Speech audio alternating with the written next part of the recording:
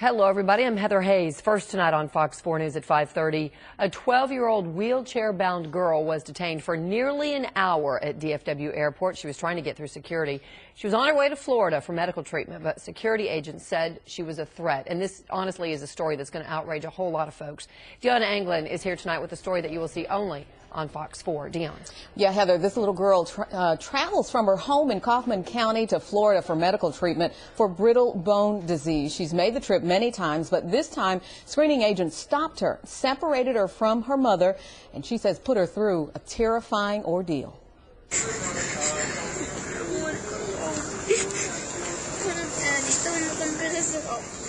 The upset little girl in the center of your screen in the wheelchair is 12-year-old Shelbi Walser. On Sunday, TSA agents at DFW Airport detained her because they claimed she had bomb residue on her hands. Agents would not allow her mom, Tammy, to get close to Shelbi, so she started recording on her cell phone. Are you kidding me? And then hard to hear her, for her to hear and know that I go to touch her and then they're coming. I know, honey. We're going to get you out of here in a second, okay? It was frightening, and I got mad. And I said, what do you mean she's been, what did you test her for? Well, she tested positive for explosive residue on her hands. Oh, okay. So at that point, you would think that they would have checked her wheelchair, and they did nothing. And then that's when it just seemed to, everything just seemed to spiral out. TSA agents kept her isolated, but in plain view of hundreds of passengers while they called in a bomb specialist. Other passengers who watched were just as outraged. There was just people saying, really, you're going to do this to her? Y'all have to take her somewhere private to where she's not out in the public to where everyone can see her. After 45 minutes, Shelbi's mom says suddenly agents simply told them they were free to go and offered no explanation and no apology. It was a little much. I don't know what to learn from it. Somebody needs to, they need to go back to the drawing board on this one.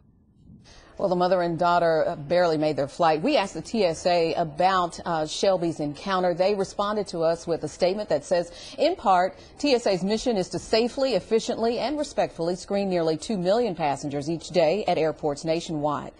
We are sensitive to the concerns of passengers who were not satisfied with their screening experience, and we invite those individuals to provide feedback to TSA through a variety of channels. Heather? Okay, even that email response, Deon, is a little frustrating because it's so cut and dry, not being sensitive or respectful at all, it seems, to this little girl. So they wouldn't let the mom come near her or hug her or anything? No. Basically, they said, you have to stay over there. Oh. We have to deal with her right here. Yeah. But oddly, they said that there were some passengers who really sympathized with her, and one even handed her a tissue and a piece of candy to try and make her experience better. So the mom, she didn't understand that. Why could they, hand her things and touch her, but I couldn't? Yeah, other people couldn't, and mom couldn't get near her, but at least mom put out the cell phone. Okay, and then talk about this residue that was on her hands. Did they throw out any possibilities of what that could have been? Well, I wanted to know that as well. Her mom says they kept asking, did she use any lotion or any products on her hands this morning? Her mother said, well, there's a chance, but we don't remember anything. But to answer your question, no. She says the agents never said what they believed it to be. All right. Well, she seems very strong today, but what a tough experience for this mom and the daughter. All right. No doubt. Hopefully TSA will take a look and maybe change some things. Deon, thank you.